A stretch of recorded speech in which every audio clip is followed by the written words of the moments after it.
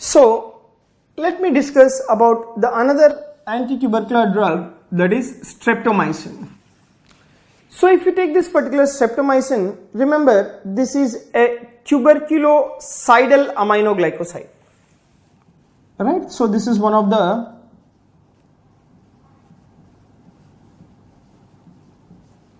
tuberculocidal aminoglycoside. Right? This is one of the tuberculocidal aminoglycoside. And this particular streptomycin, this is not absorbed orally, and this has to be administered by intramuscular injection.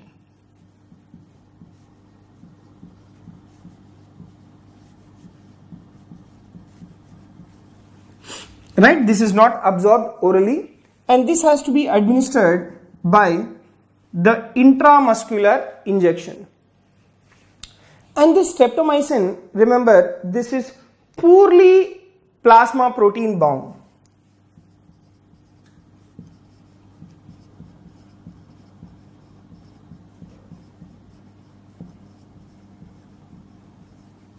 Right? This is a poorly plasma protein bound drug.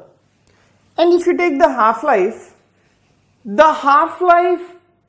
of this streptomycin is prolonged in renal failure. Right? The half-life of this streptomycin is prolonged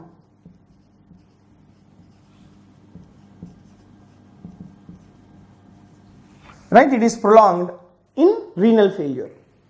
Next, streptomycin is active only against the extracellular bacteria. Remember this point.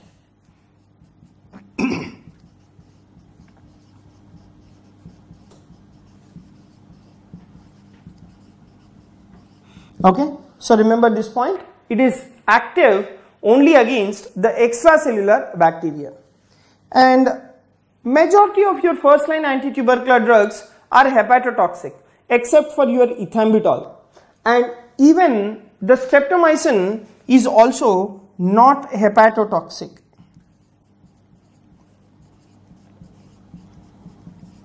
Right? Even your streptomycin is not hepatotoxic. Now other features are similar to that of the aminoglycosides. Now the other aminoglycosides which are used in the treatment of the tuberculosis are the other aminoglycosides. They include amikacin, they include kanamycin, and the other drug is capreomycin. Right? The other drug is capreomycin. So remember amikacin, kanamycin, and as well as capreomycin. So these are the other aminoglycosides.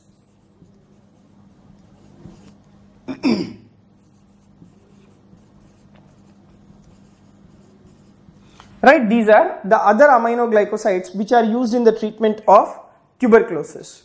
And a point you need to remember is this particular streptomycin is contraindicated in pregnancy. Okay? Streptomycin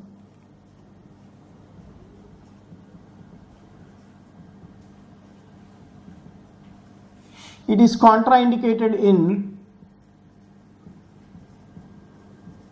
pregnancy. Okay? Right. So, shortly revising on the streptomycin, remember this is one of the tuberculocidal aminoglycoside, and this is not absorbed orally and it must be administered by intramuscular injection. And this is the drug which is a poorly plasma protein bound. And the half-life of this particular streptomycin is prolonged in renal failure, and it is active only against the extracellular bacteria. And this particular streptomycin is not hepatotoxic. The other features of this streptomycin are similar to that of aminoglycosides. And the other aminoglycosides which are used in the treatment of tuberculosis are amikacin, kanamycin, and as well as capreomycin. And this streptomycin, remember, it is contraindicated in pregnancy.